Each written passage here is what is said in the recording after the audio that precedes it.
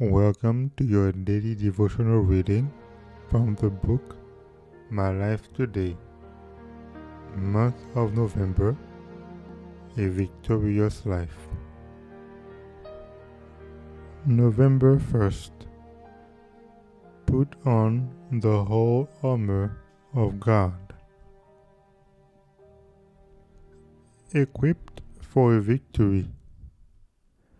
Put on the whole armour of God, that ye may be able to stand against the wiles of the devil.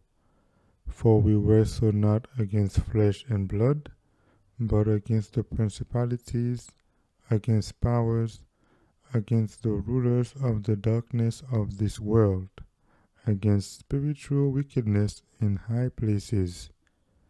Ephesians 6 verses 11 and 12. It is not safe for us when going into battle to cast away our weapons. It is then that we need to be equipped with the whole armor of God. Every piece is essential.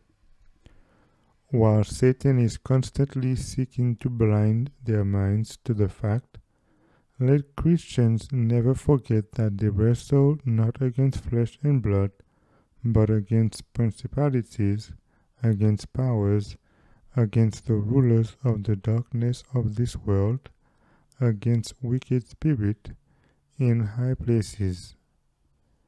The inspired warning is sounding down the centuries to our time. Be sober, be vigilant, because your adversary the devil, as a roaring lion, walketh about, seeking whom he may devour. From the days of Adam to our own time, our great enemy has been exercising his power to oppress and destroy. He is now preparing for his last campaign against the church.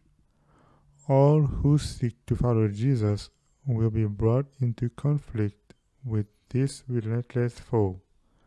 The more nearly the Christian imitates the divine pattern, the more surely will he make himself a mark for the attacks of Satan. We must have on the whole armor of God and be ready at any moment for any conflict with the powers of darkness. When temptations and trials rush in upon us, let us go to God and agonize with him in prayer.